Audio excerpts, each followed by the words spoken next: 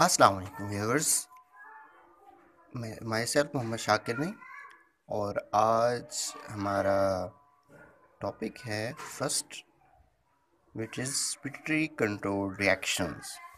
स्पिटरी control reactions को pericyclic reactions भी कहा जाता है।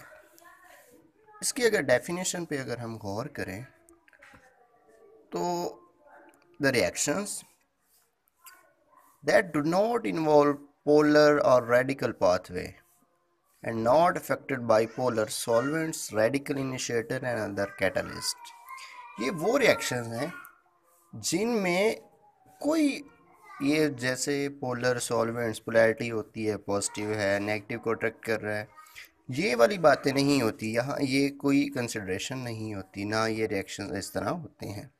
कोई रेडिकल भी इन्वॉल्व नहीं होता, सॉल्वेंट की पोलैरिटी है वो भी अफेक्ट नहीं करती, और इसमें कोई भी इंटरमीडिएट भी मौजूद नहीं है।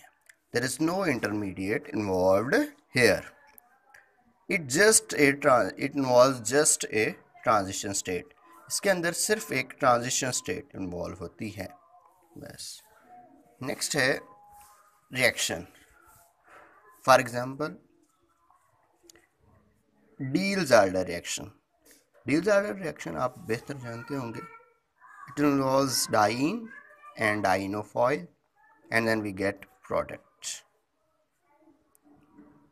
प्रोडक्ट में एक ट्रांजिशन स्टेट दी गई है, दिखाई गई है, जो कि एक साइक्लिक है, साइक्लिक ट्रांजिशन स्टेट।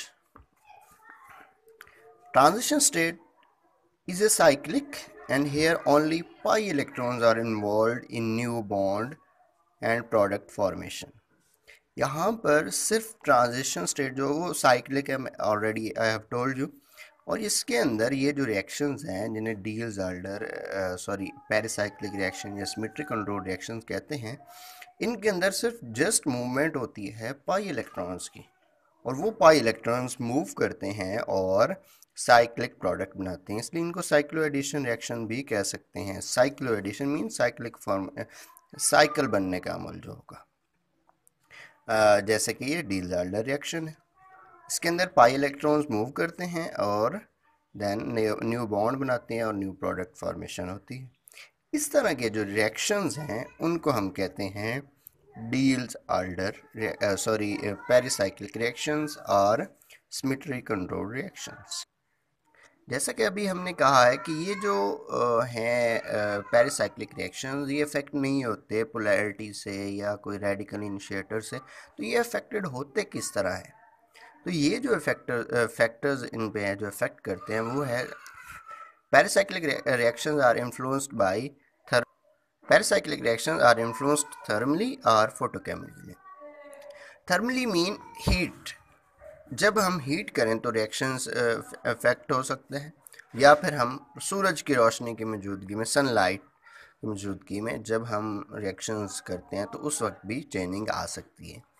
अब बात है, कुछ रिएक्शंस ऐसे होते हैं, सम reactions are like that, they are influenced only by photochemical and not thermally, and some reactions are influenced only thermally but not photochemically, and some reactions influenced by both, but provided that both products must be different।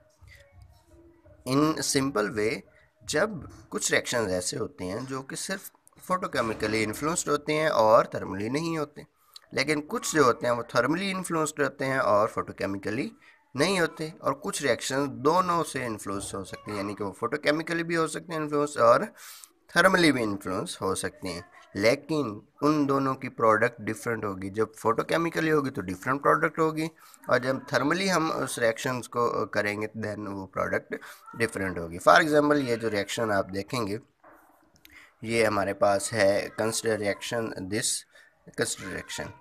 This और cyclo addition reaction 1 to 1 addition है, and then आप देखें तो ये जो reaction है ये सिर्फ फोटोकेमिकली इन्फ्लुएंस होता है लेकिन थर्मली नहीं होता। अब डील-ज़ाल्डर रिएक्शन जो हमने पढ़ा है ऊपर देखें तो वो क्या होता है, थर्मली इन्फ्लुएंस होता है लेकिन फोटोकेमिकली नहीं होता। ये फोटोकेमिकली नहीं होता लेकिन थर्मली होता है डील-ज़ाल्डर। और ये जो रिएक्शन है ये थर्मली इन्फ्लुएंस नहीं होता बट फोटोकेमिकली ये होता है इन्फ्लुएंस, इसलिए एच म्यू लिखा हुआ है। और ये जो फॉलोइंग रिएक्शन, ये जो बिलो है, ये रिएक्शन इसको कहते हैं ट्रांस रिएजेंट है, इसके यहाँ पर साइकिल बनना है। देन ये फोटोकेमिकल भी हो रहा है और थर्मली भी हो रहा है। लेकिन जब देखें आप, जब थर्मली इन्फ्लुएंस होगा, जब हीट करेंगे इसे 130 डिग्री सेंटीग्रेड पे, तो प्रोडक्ट क्या बन रही है हमारे पास, सिस। लेकिन जब उसको एच म्यू यानी कि हीट सूरज की रोशनी में मौजूदगी में हम उसको रिएक्शन को कराएंगे, देन क्या होगा, ट्रांस प्रोडक्ट मिलेगी, ट्रांस प्रोडक्ट। और यहाँ पर क्या मिल रही है, सिस प्रोडक्ट। होप सो आपको ये समझ आ गई होगी बात। देन इंशाल्लाह हम इसी को कंटिन्यू करेंगे, नेक्स्ट इसके जो फर्दर टॉपिक्स आएंगे इन्वॉल्व होंगे, इसके फेस ट्रांसफ़र और इस तरीके से और भी कुछ हैं जो नेक्स्ट टॉपिक्स आएंगे, then we will discuss it. आज के लिए इतना ही। Thanks for watching.